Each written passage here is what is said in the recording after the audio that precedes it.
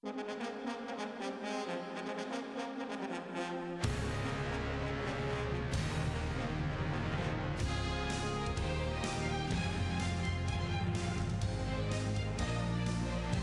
is a Prince George's County Public Schools NewsBreak. Somebody who I'm sure cheated as a student bought the URL kickyoutube.com.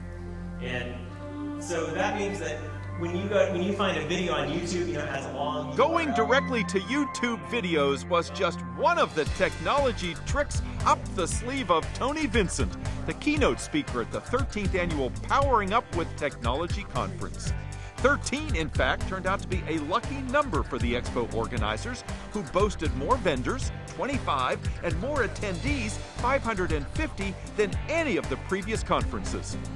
Open to educators from throughout the Washington area, Powering Up, held this year at Henry Wise High School, always has the same goal.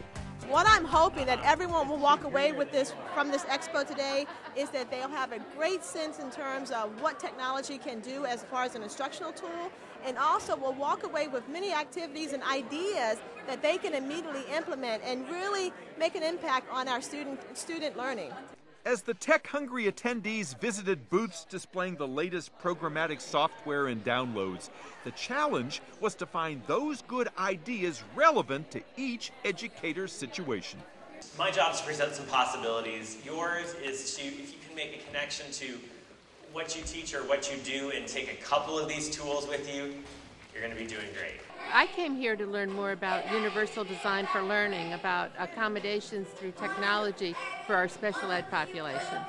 In today's environment, teachers are faced with having to know their kids, how they've learned over time, be able to individualize instruction based on the needs of their assessment. What SchoolNet does is we simplify that. We allow teachers to quickly gain immediate access to resources, identify where their students are performing, and based on the curricular framework and our alignment to that framework, quickly allow them to determine what lesson plans they're going to use and how to infuse 21st century skills in the process.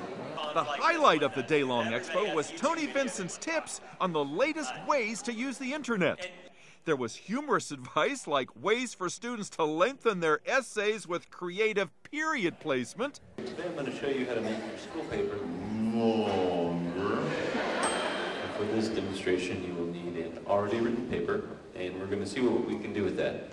So, in your Open Office or your Microsoft Word, go to Edit, Find and Replace. Then in the search field, put a period, then replace with another period, highlight it, go to Font down below, and then make it a 14 size font, then replace all. And this will replace all your smaller font periods with a larger size.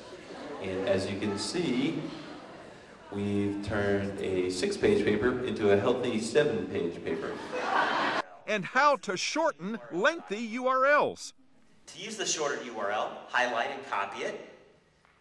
Then you can paste the URL into a new browser window. When you go to that address, notice it redirects you to the longer web address. You could paste this shorter URL into an email, onto documents, or write it on the chalkboard for students to type in. Tiny URL can make long URLs a thing of the past.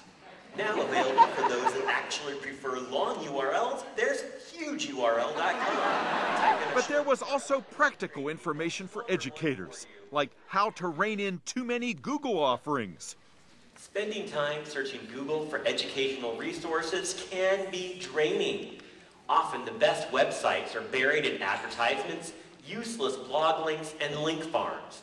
When a site appears at the top of Google's results, it only means that a page has a high page rank. There's no guarantee that real people recommend those sites.